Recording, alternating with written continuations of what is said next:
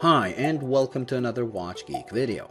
Today we're taking a closer look at the Tool Watch Co. Arctic Explorer, the first model of yet another Kickstarter brand.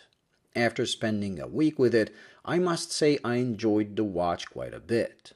The first thing I like are the dimensions. With 38mm in width and just under 47 lug to lug, it wears great on my 6.7-inch wrist, while the thickness of just over 11 with the boxed sapphire crystal make it appear very slim. The titanium case also makes it light, creating a package that is ideal for day-to-day wear, as most of the time you forget you're wearing the watch. The design is simple at first glance, but then you notice the details and it becomes a bit more interesting. When looked from the front, it is a simple retro-looking case with a fixed bezel. Everything is brushed to cope with scratches better, and overall looks like a nice-looking watch, but a bit dull. Then, as you start rotating to an angled view, it comes alive. You realize the fixed bezel is not your usual cone shape, but a sharply cut vertical one, with the sides highly polished. Also, the crystal all of a sudden pops up, creating a very cool look. Overall, I like it a lot. To make things less dull from the front, they went with a Meteorite dial, and the press release says it's an actual meteorite, not an imitation, which makes it even more interesting. The markers are simple but unique, while the hands are excellent, long, reaching their designated markers, and easily distinguishable from each other not only in shape but also color. I especially like the second hand that looks like a harpoon. The text is a bit overwhelming in its quantity, but thanks to the fact that it is not brilliant white, it can get a pass.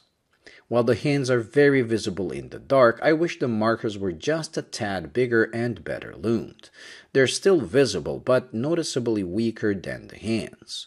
Also, the use of blue loom does look cool, but green one would have been stronger. While this variant comes with a leather strap, there is a titanium H-link bracelet as an option, and I would definitely go for that.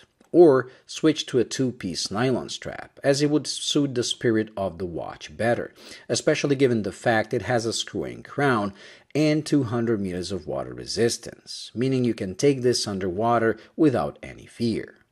The caseback is solid, again something I prefer with adventure-type watches, and has a nice polar bear motif laser engraved. This will be available in 3 variants, with this blue-dialed one being the cheapest at $800 retail, or $400 if you join their Kickstarter campaign. The second one is black, and the price goes up to $1,000 or $500. While the most expensive variant has an almost white meteorite and is limited to only 10 pieces with a whopping price of $3,000 retail or $1,500 through Kickstarter.